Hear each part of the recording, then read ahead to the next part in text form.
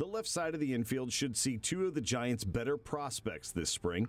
At third base, Jonah Arenado, the younger brother of the Rockies' Nolan Arenado, has smacked 30 homers in the past 2 seasons at Single-A. His batting average also rose 14 points last year. I mean, I think he's one of the most underrated players we have. He's a big, strong kid who can play third base with the best of them. He's got power. He's got versatility. He can play first. He can play third.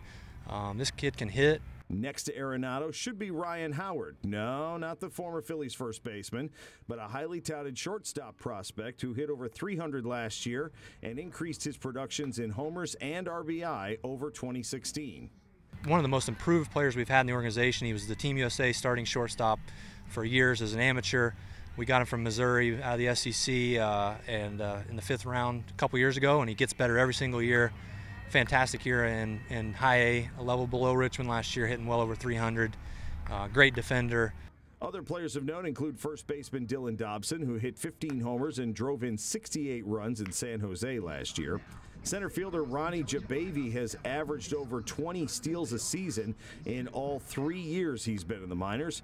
And pitchers like Garrett Williams, who received a midseason call-up last year to high A, as well as Sean Anderson and Corey Taylor.